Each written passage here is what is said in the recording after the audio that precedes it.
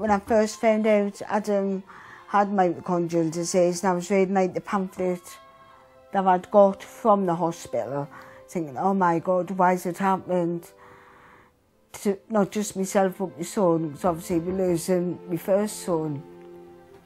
I found out I was a carrier, my daughter's a carrier. It was quite a shock.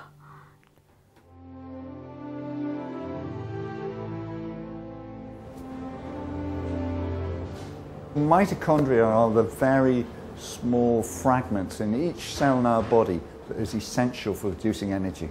The way people think about them is really like little power stations or little batteries that really produce the energy that all our cells need to work.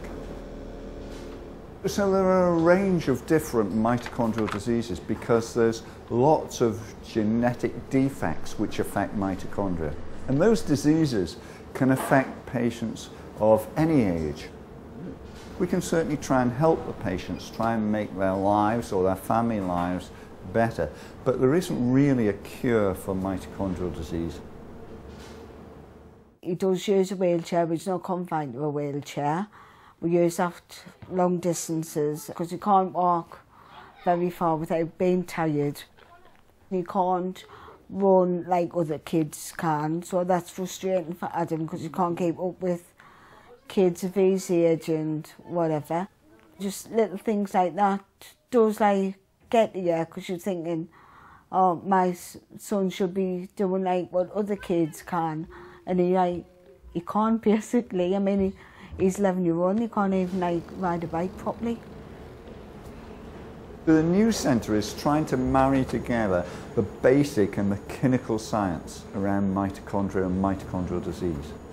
By bringing together the top basic science with clinical science, we really will be able to make a difference to the lives of patients with mitochondrial disease, not only through techniques to prevent the transmission of mitochondrial disease, but also by trying to marry that basic and clinical science to come up with new treatments for patients with mitochondrial disease. Those that are currently affected, not just future generations, but also those who are currently affected with mitochondrial disease. This has affected Adam's kidney. I was told he could end up needing a heart transplant somewhere down the line. Sometimes he just shrug it off, but other times it does like get to him. One aspect of the centre is to try and prevent the transmission of mitochondrial DNA disease. This mitochondrial DNA is specifically passed down from mother to daughter. And what we want to try and do is to try and prevent that transmission by transferring over the nuclear genetic material from an egg which has got defective mitochondria and defective mitochondrial DNA into an egg which has got healthy mitochondria. We've got to really try and ensure it's as safe as we can so that we could offer this to families.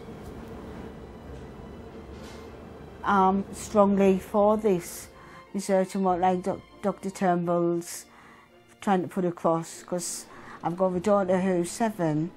She's a carrier of this mitochondrial disease, so if it all gets passed by Parliament, my daughter could benefit from it in the future regarding her having children. If we can prevent the disease in the offspring, potentially that could be carried on through the generations.